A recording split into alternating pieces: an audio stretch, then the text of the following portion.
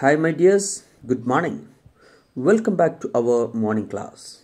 Today we are going to learn new topic crawling, walking, flying.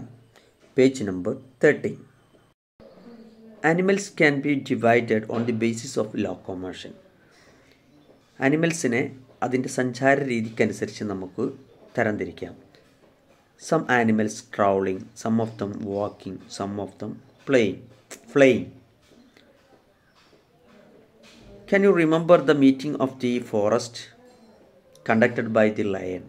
Lion വിളിച്ച മീറ്റിങ്ങിലേക്ക് animals വന്നത് നമ്മളൊക്കെ തന്നെ മനസ്സിലാക്കിയിട്ടുണ്ടാവും. Some animals came crawling, some of them came walking, some of them came flying.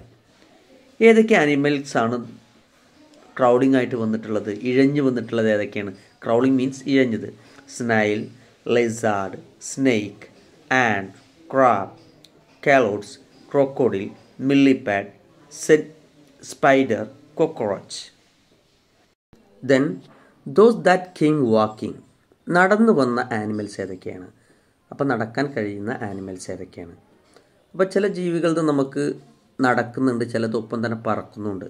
അപ്പോൾ കൂടുതൽ സമയം അത് ചെയ്യുന്നത് എന്താണോ അതിലാണ് അത് കൂടുന്നത്. ഫോർ എക്സാമ്പിൾ ഹെന്ന ഇടക്ക് പറക്കാറുണ്ട് അല്ലേ. അപ്പോൾ അതിനെ പറക്കുന്നതിൽ എല്ലാം നമ്മൾ ഉൾപ്പെടുത്തുന്നത് അത് വാക്കിങ്ങിലാണ് ഉൾപ്പെടുന്നത്. ഓക്കെ, ഏതൊക്കെയാണ് വാക്കിംഗ് എന്നുള്ളത് നമുക്ക് നോക്കാം. കൗ, dog, cat, Fox, tiger, lion, camel, zebra, man, കാങ്കറു, elephant, hen. Then those that came flying, പറന്ന് വരുന്ന ജീവികൾ അല്ലെങ്കിൽ പക്ഷികൾ ഏതൊക്കെയാണ്?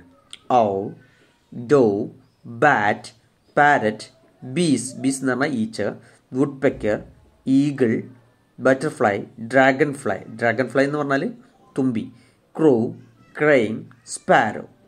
അപ്പോൾ ഇങ്ങനെ നമ്മൾ ആനിമൽസിനെ അതിൻ്റെ ലോക്കോമോഷൻ അനുസരിച്ച് മൂന്നായിട്ട് നമ്മൾ തരംതിരിച്ചു. ഒന്ന് ക്രൗളിംഗ്, വാക്കിംഗ്, ഫ്ലൈയിങ്. അതിൻ്റെ ഓരോന്നും നമ്മൾ എഴുതിയിട്ടുണ്ട്. എല്ലാവരും എഴുതിയെടുക്കട്ടോ.